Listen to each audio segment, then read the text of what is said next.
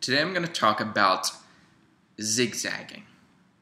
Welcome to episode number 32 of the Ian Luebbers journey. So today I was walking back from a coffee shop to my apartment, and I was walking through downtown, so I'd often hit a red light, and because I was on the edge of a block, I would just turn left and I'd be able to walk. I never actually had to stop walking. It was just a question of whether I'd go right or left, ultimately zigzagging my way back to my apartment. And it got me thinking a little bit about the path that's gotten me to where I am today, and basically how life works. Which is to say, a lot of what it takes to accomplish something over a long period of time is zigzagging. You'll run into what looks like a red light, and at that point, that's when you turn and pivot and find somewhere with a green light. And you're not always moving straight towards your goal, because that's not always possible. Sometimes there are things blocking your path. But as long as you're in constant motion, and as long as each time you see a red light, you pivot and look for the open path, you'll make progress. And there are a lot of examples of this from my own life. One of the easiest examples is when I started my first business, period. I was studying physics in college. I was doing really well in school, and I never really thought I would be an entrepreneur or build businesses. Although I later realized I've always been an entrepreneur in the sense of starting things. But I never really had dreams of building businesses or being an entrepreneur. It kind of just happened. I just saw an opportunity and completely pivoted what I was doing. And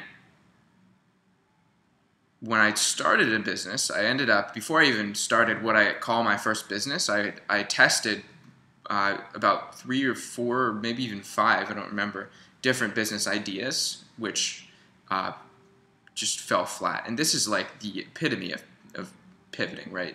People actually use the term pivot in a business sense to talk about this, where you test something and it fails, and so you pivot, and it feels on an emotional level kind of like you're going backwards, like you've just made all this work on what you thought would be a good business, and you find out nobody wants it. Nobody's going to pay for it. And it's tough. It's really tough. And it feels like you've wasted all this work. But the truth is, what I've found is as long as you've been learning, as long as you've been in some sense moving forward, as long as you have some sort of momentum, that momentum will carry you somewhere, even if it's a zig or a zag. You can rarely have a straight shot to wherever it is you want to go. And another example of this is when I decided that I wanted to stop dancing, or that I was finished dancing. This was relatively recently, actually, when I was in a really difficult time, the time that I've referenced a lot of times in these videos. I was just like, dancing is just another thing. It's too much. It's not a priority. It's not essential. I'm getting rid of it. And I told myself I was done. I was out. And what happened was I ended up generating enough revenue, getting, my perspective completely shifted. I reached a place of stability. And all of a sudden, I just felt this like emptiness in my life and realized there was no real reason anymore that I shouldn't dance, even though I decided I was done with dancing. And I zigged right back into it. And the lesson of this is that certainly for me, at a lot of times I've been sort of tricked into thinking that I have to wait for the optimal path. Like, it's the equivalent of standing on a street corner and you're trying to get catty corner, right? And if there aren't cars, you just walk across the diagonal, but there are cars. And so you're going to have to go right, you're going to have to go left. And some people they don't even, they just think, I got to go straight across, and they stand there waiting, and the cars never stop. And they never get there because they never created that forward momentum. This was me. This was me in for certain times in my business, before I learned the importance of constant momentum. Now, what's actually more common is people will see one path that's non-linear, that's a zigzagging path. In other words, they'll be trying to get across the diagonal, and they'll see that there's a crosswalk to the right, but there's a do not walk sign.